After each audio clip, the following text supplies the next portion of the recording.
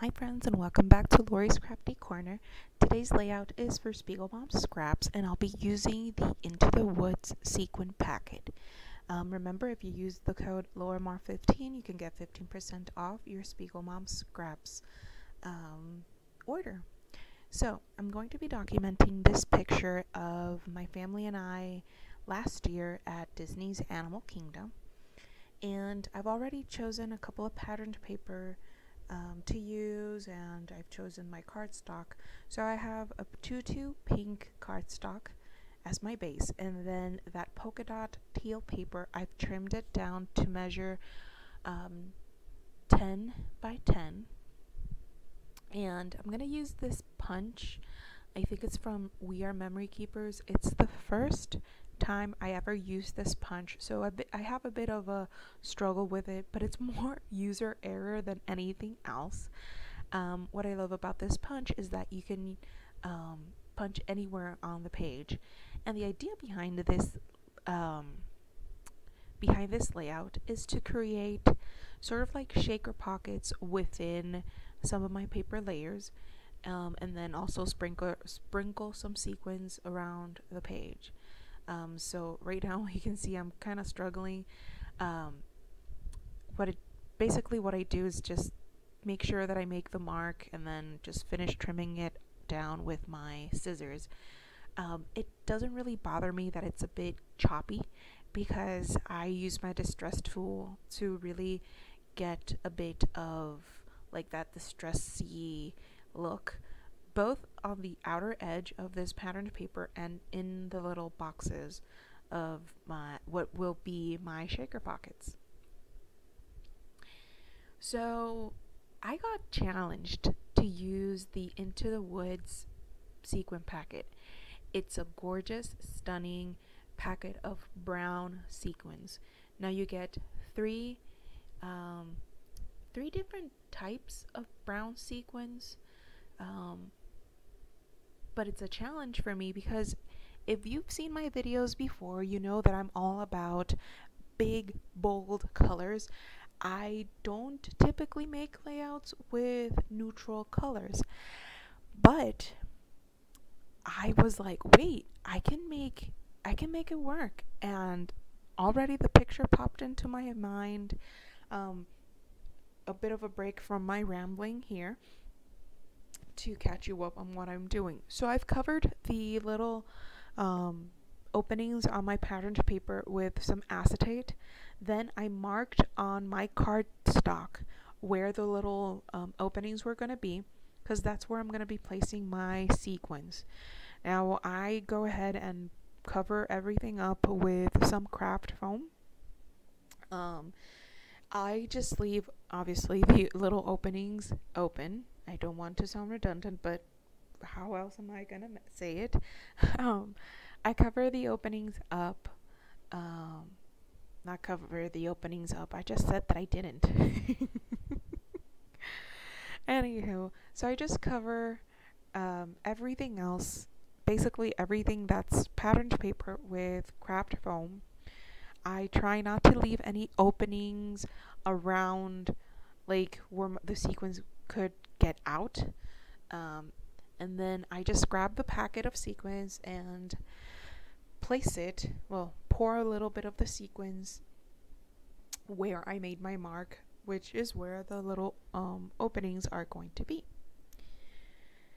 So yeah, so I was challenged to use this, and I love how it turned out immensely. I love it. I love that combination of the brown with the teal and pink. And basically I just got inspired by using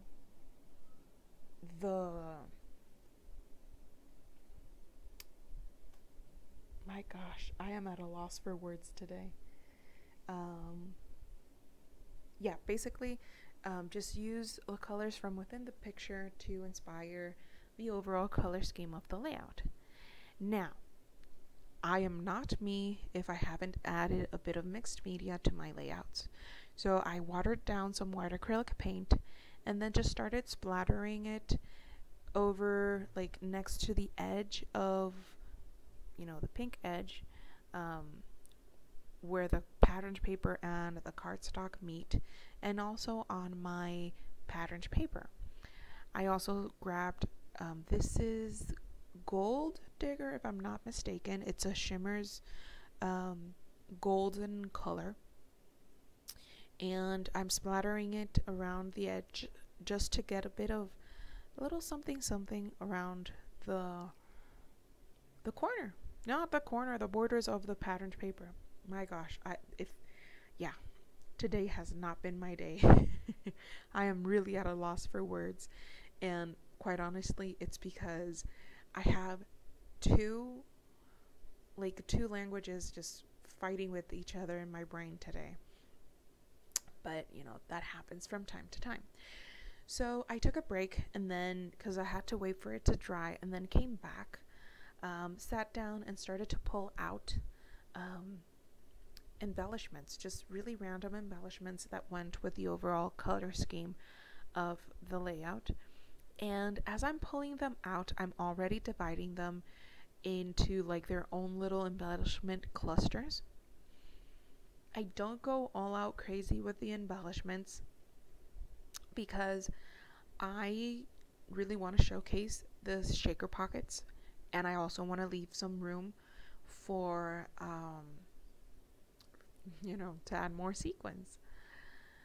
So let's see, what am I gonna do? Oh yeah, I really start to commit. I pull out the embellishments that I'm gonna be using. I set them into their own like embellishment cluster, and then just really go to town and start sticking things down. I pop some of the embellishments on some craft foam, others I layer beneath the others, and so on and so forth. Before I add like that little radio thing, I write a bit of just basically the date and where we were in that little ephemera piece, and then I move on to the other embellishment cluster. And that's one thing that I've been doing quite a lot lately, is that I focus on one embellishment cluster, make sure that everything's glued down, everything's where it's supposed to be, and then move on to the other embellishment cluster. That way I don't have to tear off some things that might not make the cut, or I need to make a space for some other embellishment. You probably know what I mean. So I'm almost done with my second embellishment cluster and move on to my third. I made sure that each embellishment cluster had a word of its own, and then I'm moving on to the third cluster.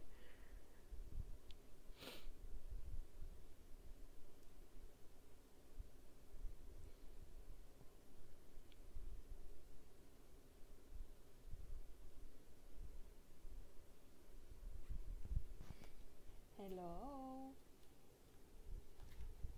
I have a little buddy who decided to join me while making my voiceover. So basically, as you can see, I'm almost done with the layout. I decided to bring out a couple of stars to layer in. I also popped in some butterflies just to finish making each of the clusters.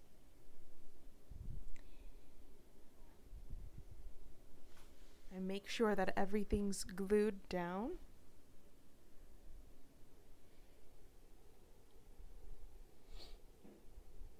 And oh yeah, the butterfly's wings have been popped up on some craft foam, but I just glue the center in like straight onto it so that the wings tips are popping up popping up from the page. And then I was like, I need more sequins, because you can never have too many sequins. And each cluster got 3 clusters of 3 on, each cluster got 3 clusters of 3. That's an extra way to make your layout look messy and have lots of intricate details. And let's see, I'm almost done. I promise I'm almost done. I thought about, adding some shimmers, but I don't. So here are the close-ups. I love how this turned out. I really hope I've inspired you to use sequins like this, not only to incorporate, like sprinkle them around the page, but also to make your own shaker pockets. Be sure to check out the Into the Woods sequin packets because they are awesome. They are for sure very versatile to use. And if anything, guys, I'll see you back soon with another process video.